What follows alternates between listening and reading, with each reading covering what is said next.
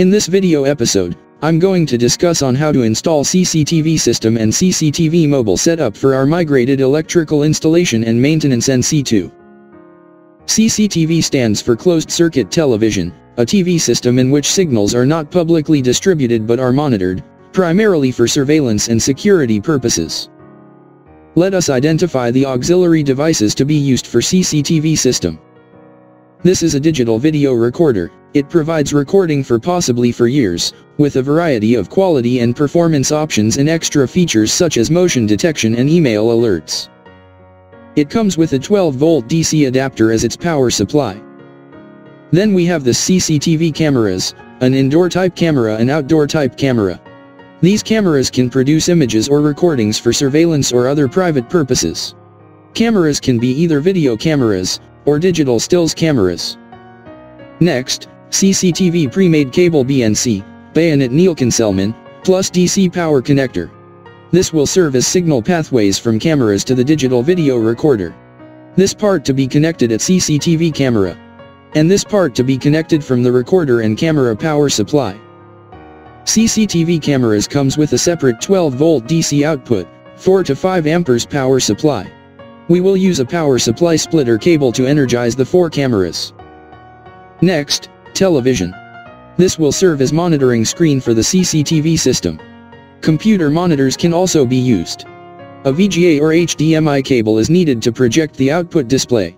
And make use of a computer mouse for easy access through the CCTV auxiliary system. And last, a LAN cable. It is used for networking purposes and CCTV mobile setup. Let's go back to digital video recorder and identify the slots or terminals to be used and connect the auxiliary devices. This is the 12-volt DC input terminal, the device main switch, slot for LAN cable with secured internet connection, RCA audio output, VGA out, HDMI out, BNC video out, and BNC CCTV cameras video input slots. Let's now connect the auxiliary devices to our digital video recorder.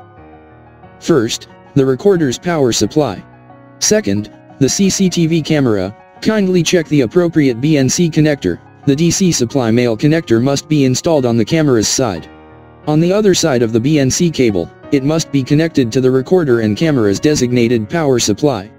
But before doing so, make use of the power supply splitter cable. And that's it. Next, you may use a VGA or HDMI cable for video monitoring output. And our LAN cable, it will be used for our CCTV's mobile setup. Next, install the 3 remaining CCTV cameras. Same installing procedure with the first one. And last, connect the computer mouse for easy access of the CCTV system.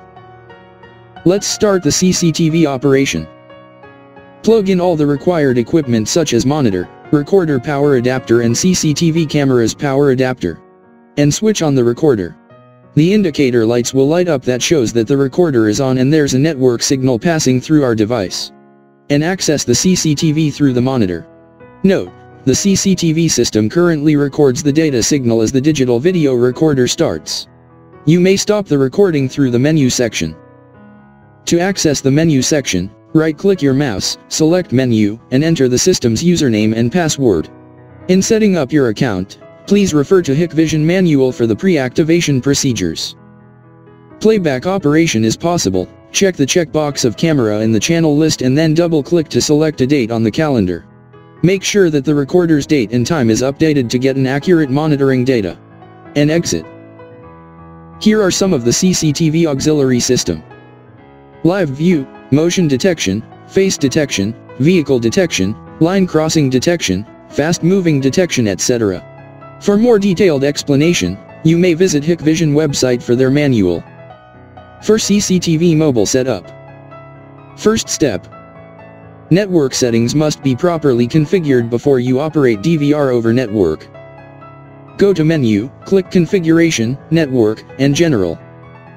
NIC type select 10M/100M self-adaptive. Check Enable DHCP and DNS DHCP.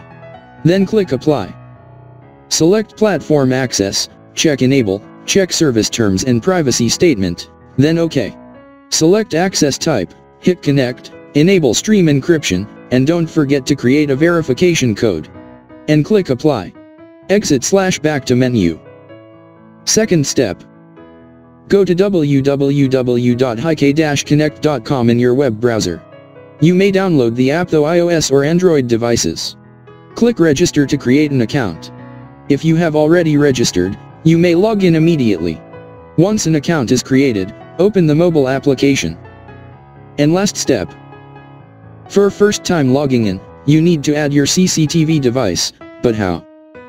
In your CCTV monitor, go back to Menu, click Configuration, Network, and Platform Access. There is a QR code that needs to be scanned. And in your mobile device, click Add Device, and scan the QR code provided. The device is detected and click Add button. Click Next. You may also change the device name and click Save. In My Device, the 4 installed cameras will appear on your mobile screen. And click the device name to proceed in live view mode. Navigate through selection buttons to configure the system. In case of shutting down the CCTV, go to Menu and select Shutdown. Click Yes and wait the prompt message to switch off the digital video recorder. So, that's all on how to set up our closed-circuit television system.